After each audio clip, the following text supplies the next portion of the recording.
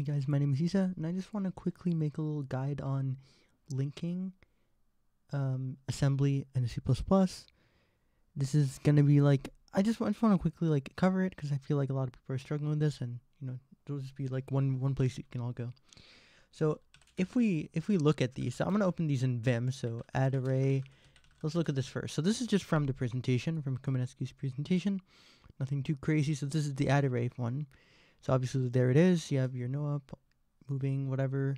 There's your loop, and nothing too crazy. So I'm just gonna quickly get out of here. Let's look at the call array. This is the code. Nothing too crazy. So again, so now what we can do is the first thing you got to do is you got to compile each of these. So there's two different ways to compile.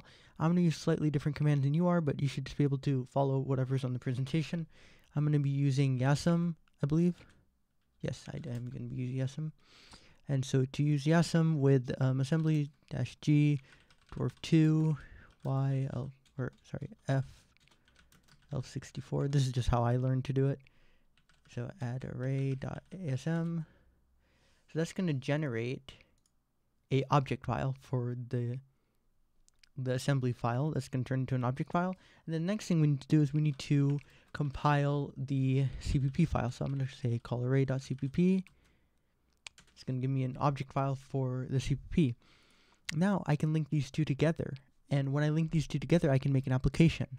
So as we notice, if we look in, if we quickly go back to CPP file, this extern, like the signature right here, basically what it's doing is it's saying we need to link these two together because we're saying, hey, compiler, don't worry about this function. It's going to be found somewhere else.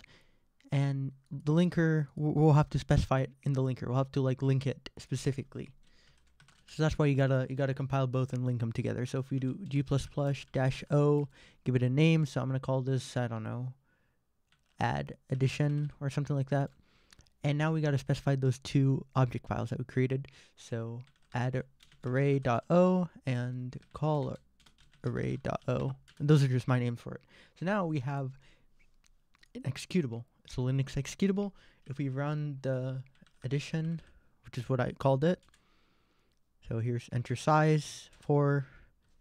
Boom. There you go. I hope that helped.